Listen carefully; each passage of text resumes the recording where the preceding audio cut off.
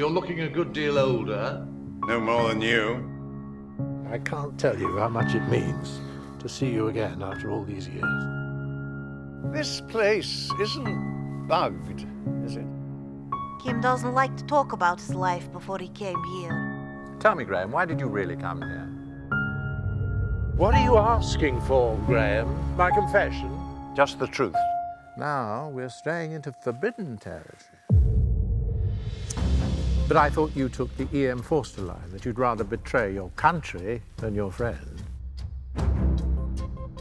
My work is only fiction, but in yours, real lives are at stake.